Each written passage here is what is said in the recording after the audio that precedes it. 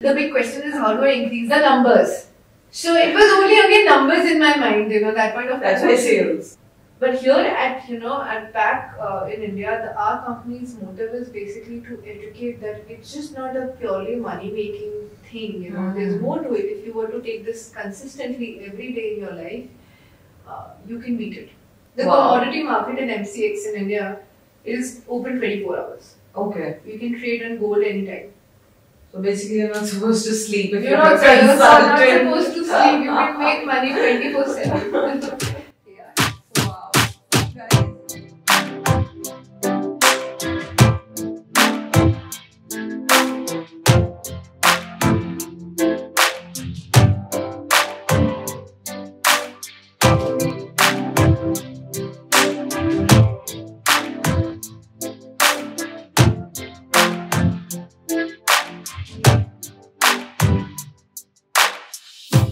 I think my next question would be, let's say I'm an Indian investor. How do I, decide and how much scope there is for me to grow? Because officially India is restricted, right? And is there a solution to that? Like a midway out?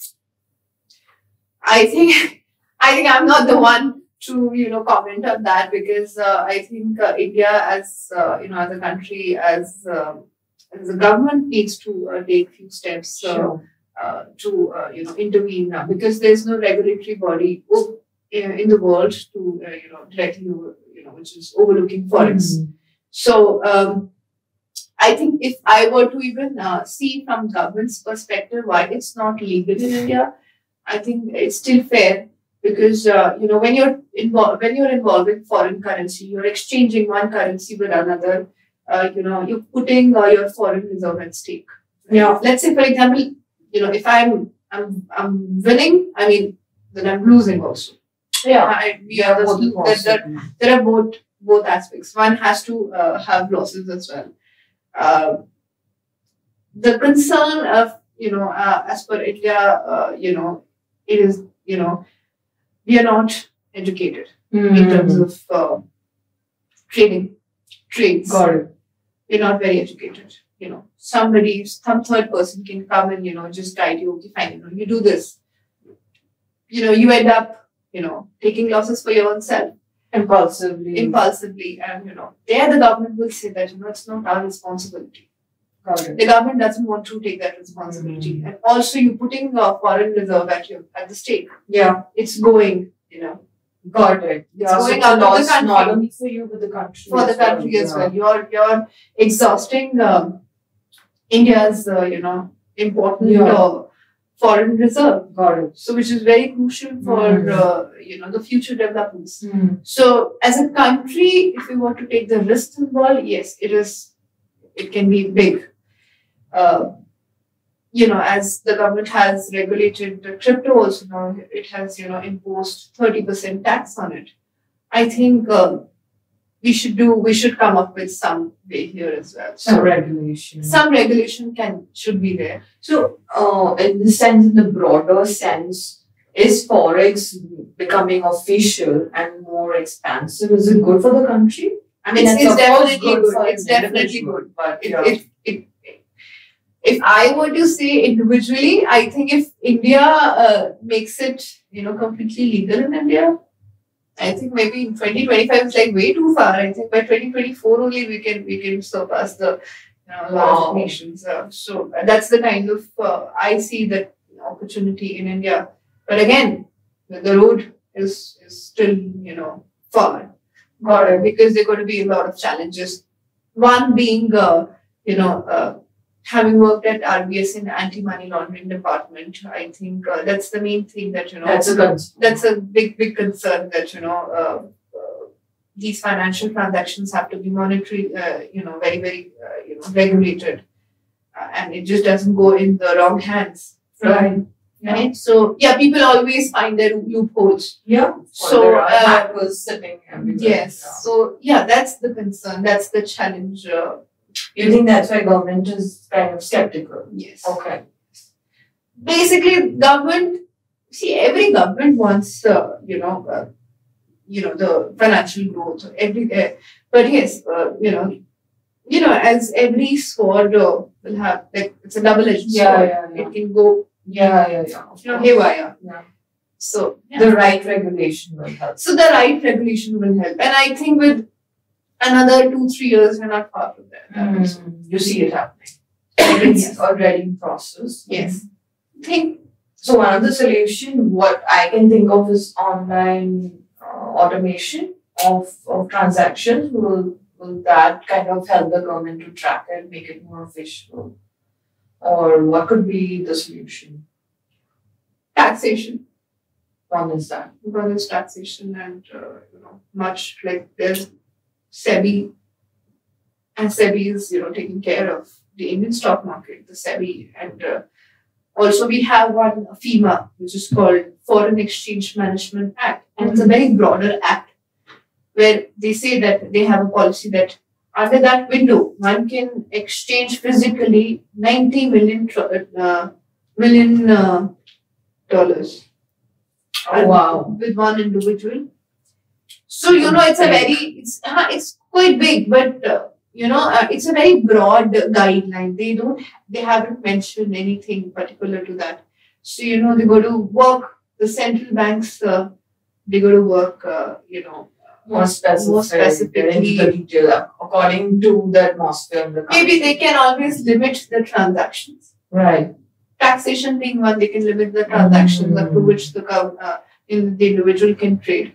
Maybe that can also be one thing, because the ultimate goal is to save the foreign reserve. Make sure that it's coming. Once the money is coming, it's always good for everybody, right? Including the government. Of course. So once it starts going out, then that's the issue. Amazing. We hope that it happens. Yeah, I think it is. Amen to that. Yeah.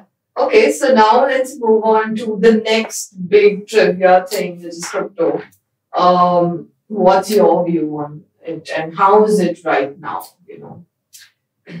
See, crypto is a very in thing that we're getting to listen from each one of us.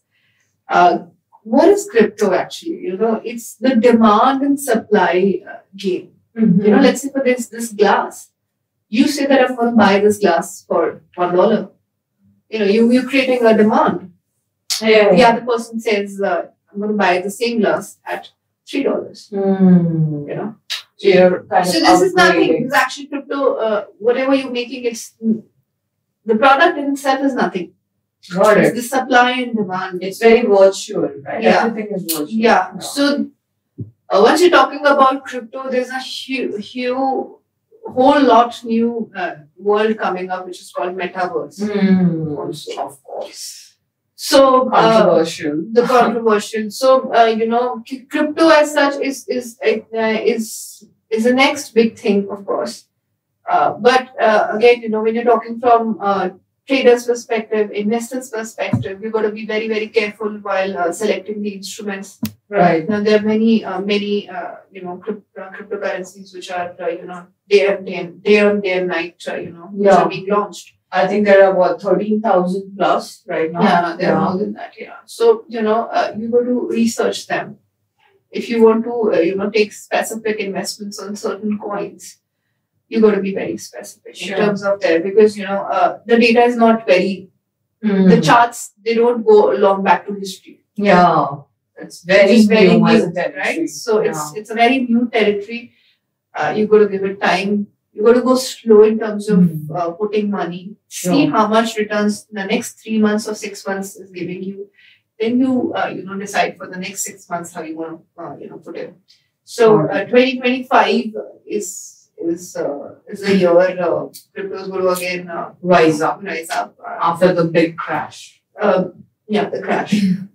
And crypto is again designed in a way that we're talking about a whole new reality of universe, that maybe tomorrow in future, if we land up on a different planet, how we're going to exchange the currency. It's as good as that. This is basically the crypto is basically designed in a way that way, that maybe how will I because there let's say for example Mars, there's no gravity. How am I going to exchange the currency? This is something very, very futuristic. If I want to, keep in mind all of those, thoughts, then it's the, a different way to look at it. Yeah, like you're setting your expectations right, basically, because then you're not bullish about it. Like right now, you're just not, you got to be more realistic. That what is the scenario right now? What is my government doing? What is my government's regulations asking me to do it? Got it. So, I mean, what are the top 5, let's say right now, would you recommend to our audience in terms of when you see a safe crypto investment, the future, if you can give us that? So I think we should wait for Bitcoin to go a little more on a more corrective mode, because we still the Ethereum is definitely one. There's Shiba Inu. Yeah. So these are the main 3. Yeah. Main 3 that you would recommend are the safest to go. Yeah. Okay. Sounds good.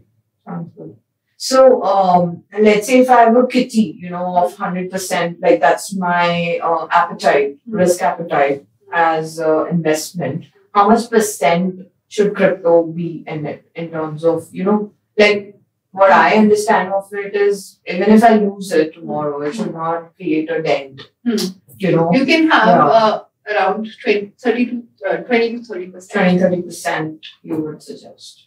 Okay. So now that we're talking of the breakup, what are the other, like, what would you recommend in terms of 30 to 40% Forex? Forex. Okay. So that makes it 70 to 80 is done. Yeah. And the rest 10 to 20%. You can go for mutual funds. Okay.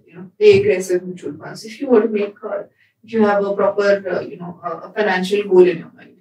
So these are the 3, ways that this will generate returns. If one is not performing, the other will. Got it. These are the top 3. So basically, the gold or the FDs are completely out. Yeah, I agree. So gold is definitely there. Gold is definitely there. In fact, we are the ones, to be predicting every day what is going to happen to gold. Right now, also, it's the gold that we trade, the most. So there is something called digital gold. Yeah, it's not digital gold actually. It's the currency that you are dealing with. Oh, got it. So your gold is basically, like a currency, in terms of. So in the international market, the symbol is XAU. XAU USD. So your value of the gold, the currency value of the gold, versus the dollar value. Okay. It's that. Okay. So it's not one of the currencies. Yeah. So basically you're exchanging like a currency. Gold you're using as a currency. So what would you suggest? Like, do I invest in physical gold? Is that a better thing? So yeah, I mean, see, as I said, there are 2 perspectives to it. One being the investor. You can always, have physical gold as and when your kitty is allowing you to, invest. Yeah. Right? And always wait for the dips in the market. You can always go, anytime you can go in the physical market and go and buy gold, right?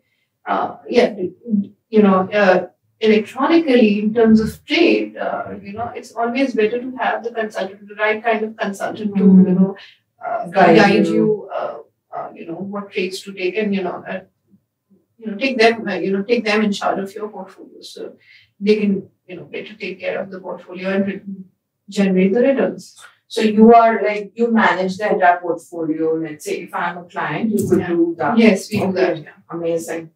Another contact point, guys. Okay, so I think we have talked pretty much about all the options. Do you also want to give an insight on other options like mutual funds and stuff, or that's kind of pretty? That's the conventional. That's the conventional way. We're not into mutual funds.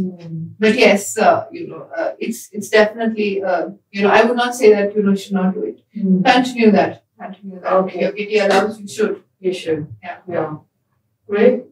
So do you want to talk about your mentor? Do you have a mentor who has inspired you or guided you? Well, I think at the right start of the conversation only I mentioned that it was my father who who pushed me into management. Sure. So I think I've seen him working, right from scratch. So he happens to be in finance as well. Not in finance. He has a different field altogether. He's into textile business. Yeah. But he's the one who's always told me to be the boss, become your own boss. I think I don't see any other mentor as good as him, because even this industry, the finance industry is very challenging, every day evolving and very dynamic, coming with a lot of challenges. Of course. So I think he happens to be the one person, who has always encouraged me to, be on my toes and not give up. Wow. That means a lot. Yeah. I mean, because I'm sure there are times you go to the rock bottom Yes, and you're yes. like wondering, what Yeah, are you yeah. doing in life? And that's amazing. Yeah. Any other person that comes to your mind apart from me? From the finance domain or Yeah, not as such. okay. It's a mix. It's a mix, yeah. Right. You wouldn't want to take up anybody's policy and, then and blame the other person. Rather, you just want to blame your own self. Yeah. Got it. Great. I think we have covered a lot, of options and leaving the audience with a lot of insight and tips. Guys, if you have any more questions on your personal finance, please feel free to get in touch with her. As I said, we have linked her bio. As we have seen her professional journey, very interesting insight on and a lot of tips for all of us. I think now it's time to know her personal journey and how she integrated her personal and professional life. So that would be really interesting. Can you please take us through that? Well, personal life, as I said that I got married in the year 2015. And 2016, I was blessed with a beautiful baby boy. Amazing. Yeah. So, my journey started as a mother also quite early. At a stage that when I was also thinking the career transition. So that was obviously